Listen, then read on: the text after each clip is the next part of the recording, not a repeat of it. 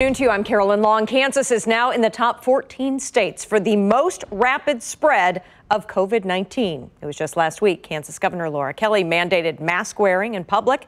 But there's an area in Johnson County where you'll still find children huddled together, no masks in sight. KCTV5's Amy Anderson joins us live this afternoon from Stoll Park in Overland Park with more on this. What's going on, Amy?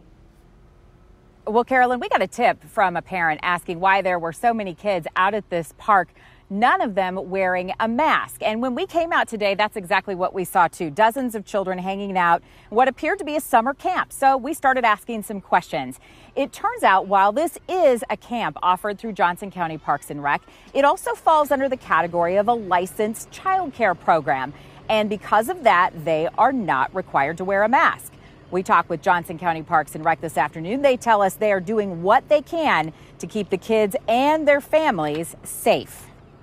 When they drop off each day, we do a wellness check, we take temperatures, we ask the series of questions if they've been around anybody that's tested positive or been to a hot spot, the typical questions that you would get anywhere you go in a doctor's office or anywhere else.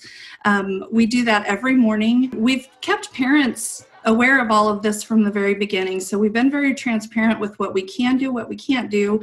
And parents that are sending their kids to camp, we have about 1,000 kids this summer in our various camps. And they've been very supportive. They've been realistic about what we can and can't do. And they've been very appreciative that they've had childcare since they have to work. So if you see groups of kids gathered like this out at Johnson County Parks, it may just be one of those camps. And while the mask rule doesn't technically apply here, should it? After all, we know that is how we stop the spread of COVID-19. We asked why they don't just require them anyway just to be safe.